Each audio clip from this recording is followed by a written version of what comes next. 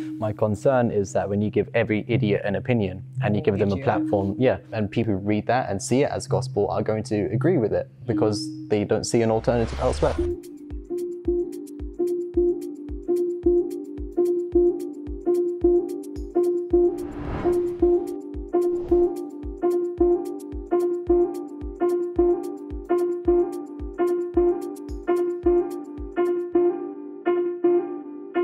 I grew up with Instagram. It's been like crazy to see the change that that's had. It has had like a negative impact to start with, but then now I use Instagram for work and to like use it as like a portfolio. I haven't posted on social media in 3 years. I feel like it affected me quite negatively. I became very egotistical. It has quite aggravating consequences on young people's minds. So it needs to be regulated. In the wake of a large study on the effects of social media on mental health, social media companies are forced to cap daily usage. This is done in order to encourage a more healthy relationship with social media. Do you agree with the measure?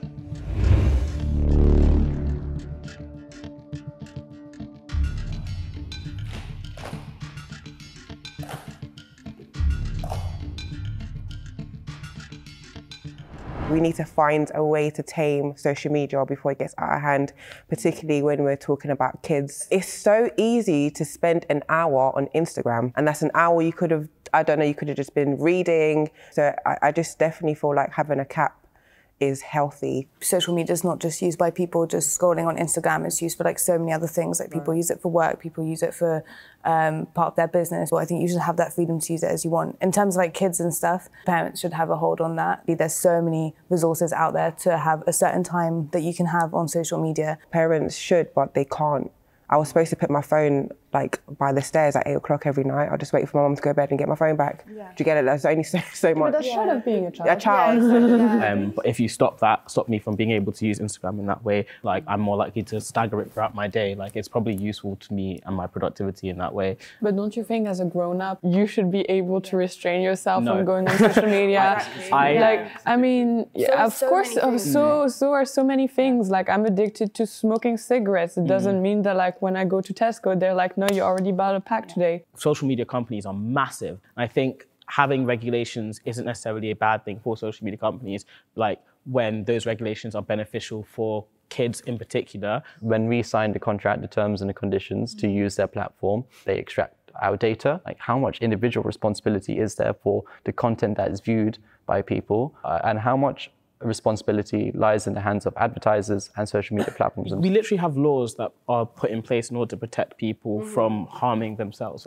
So I think that that's what the cap is doing, is it's trying to prevent that harm from happening, i.e. subjecting yourself to social media so much and like causing mental health problems. But that's the point. It's a very French thing, I have to say. To me, it's a restriction of freedom, because one person makes a bad decision and the rest has to just like then abide by this thing, which to me makes no sense. Like just putting restrictions on time on how much time we spend is not. It's not productive. It's more than just time, it's the content that you view. Social media sites have already started doing that. Like with Tumblr, like some of my friends used to go on there and used to join pro-anorexia groups and post the pictures of themselves like self-harming. And that's when they were 15. Tumblr started doing restrictions on that when you type in self-harm. Social media sites are learning and all these companies are learning because this is all new. Yeah, but the cap is us learning how to cope with it. It's like training wheels. You guys got really overwhelmed. A lot of things are going wrong. People are killing themselves. People are like building fake personalities. We want to try and reduce that and see if this is going to help us kind of manage and create a safer space. But there's a bad side, there's a dark side, and we need to find a way to kind of tackle that. And for the most part, I feel like I've cultivated my understanding of self. It's very easy for me to kind of navigate through social media and not let it impact me too much. I don't see where the younger generation have the same mental capacity to be able to navigate through social media in a healthy and productive way. Ultimately, your 3D life is becoming something to do while one story uploads. And I find this like genuinely really tragic, because really what you're trying to do is to show everyone you're living your best life. I think that you do it because you... It's a form of expression. Not because, exactly, not because you want to show people a certain, like that you're living your best life, but because you want to almost believe that you're living a good life as well. Like it's not always about how you look to other people, I think. It's how you look to yourself as well. I think the generation before is actually way more aware of all this stuff because they've had all this access to information. I think they're way smarter about this stuff than we actually A boy's parent, concerned with his use of social media, accuses him of being addicted and claims that younger people are becoming increasingly antisocial. The boy argues that his way of socializing and communicating has just changed. Do you agree with the parent?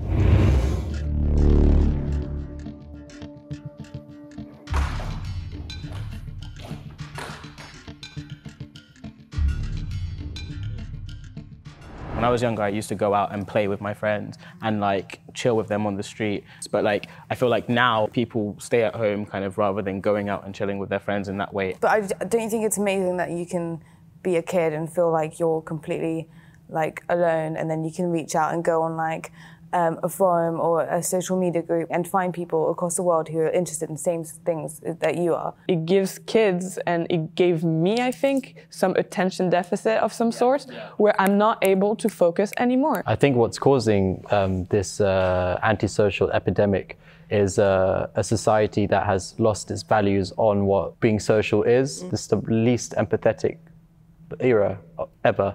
I can't think of a time where there's been less empathy between people. You think so? I completely disagree with that. I think that's very easy to like something and to feel in that moment, oh, I feel sympathetic for this person. I'm going to like the comment. I'm going to, but these are mirages of real emotion. Would you say the same thing about like if, for instance, we had that conversation but that was over a phone call? With a phone call, you can use inflections, you can use tone to portray how it is that you feel. But we've actually gone back 3,000 years and we've gone back to hieroglyphics with emojis. I really do see social media as a form of socializing.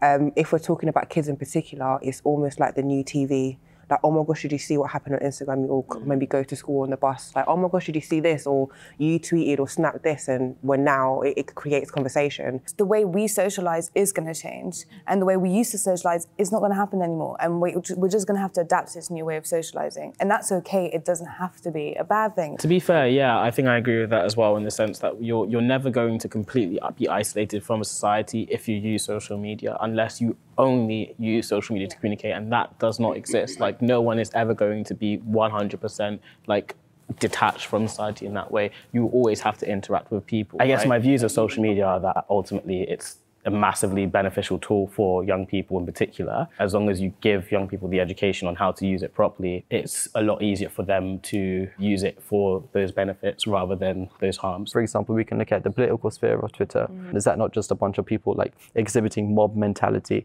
Is it people that are rushing to conclusions without considering facts? How is that any different from politics or from how we engage with those issues now? Because how social media has affected our political discourse is massive. We no longer think in well-developed, prepared, like open ballot means of debate. It's very simply 140 characters. This is wrong, this is bad. Follow, follow, follow. If you don't follow, then you're ostracized.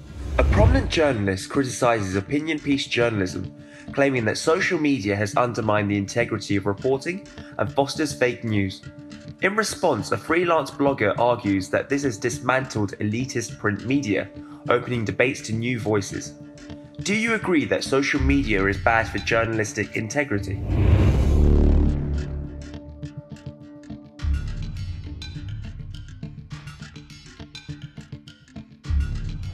Social media is so accessible, and it allows for so many people to become like, I think it's called citizen journalism, where you can go and you can cover things yourself. Anyone can pick up a phone if they have access to a phone and be able to record things. And you can also use it to show as evidence for things that maybe like the police are doing. And it's just a great tool to be able to show the truth. The creation of like different outlets like Galdem and Afropunk, like that allows voices to be heard of minorities that previously weren't represented in journalism. If we think about social media, it actually gives people so much access to political knowledge, right? Not everyone has a TV license to be able to watch the news and understand political debates in that sense, but they can watch what's been been on the news, on Facebook, on Instagram, I disagree. on Twitter. I disagree. I think that's I disagree really because important as people well. don't know what's So good that- for them, and people don't know. People don't know enough.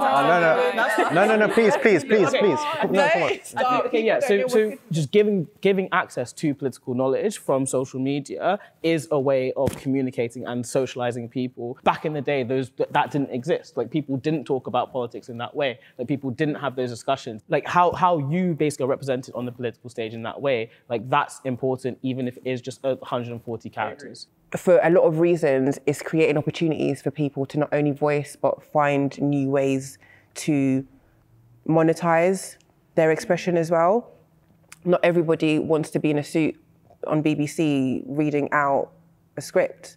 Some people, you know, express that in the form of a podcast or on radio or as a blog or on their Instagram. Even though I strongly disagree with the statement, I think we have to be careful about who we say as a journalist and who we just say is just expressing a monetized opinion. Even when you have like, so you have the whole fake news phenomenon and they spread really quickly, right? But like, even like in the way we consume news nowadays, and like if you follow The Guardian or whatever on social, like on Facebook, people are just reading titles and then like posting a comment right after. They don't even take time to read the article. So like, even, yeah, like the way people are informed is just not, it's not good. You said something interesting about who we brand as journalists. And the definition is the person who writes for newspapers, magazines, or news websites, or prepares news to be broadcasted. And I feel like we're all journalists in that sense. Yeah, just like how we're all photographers, or how we're all like. But I think it's very idealistic because it doesn't reflect reality. Again, like What does reflect reality? I genuinely find it hard to believe that most people who use social media are like journalists and photographers who do all these expressive things. No, they don't. Most of the people who use social media are sheep that follow particular interests and niches and personalities and gain their opinions and insights from them. My concern is that when you give every idiot an opinion and you give them a platform, they're not necessarily like some sort of gospel ordained authority in any particular field, and people who won't know any better, who read that and see it as gospel, are going to agree with it because they don't see an alternative elsewhere. Like, I don't necessarily think there is one way that we should be thinking. I do believe that more information is better than no information or less information. And again, it comes back to that access to information that social media allows for people. But then fake news fits into there somewhere as well. So if we can't even spot fake news from the very get-go, how do we know that this fake news isn't being conflated with fact or opinion? Why is it necessarily true of opinion pieces and not necessarily true of, like, let's say, The Guardian? I'm not saying that they don't come with a slant, because of course they do. But when you're your own individual agent on social media, you can come at it with whatever bias or slant that you want.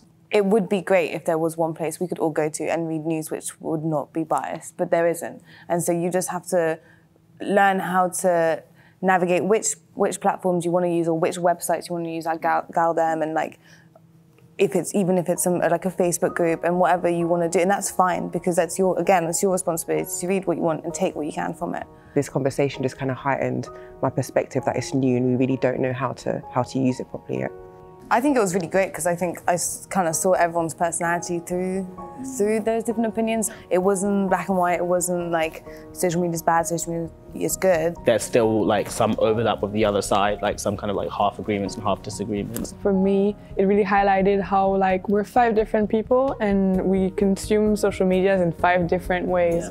Yeah. And maybe this will become more clear when we reach the singularity, but yeah.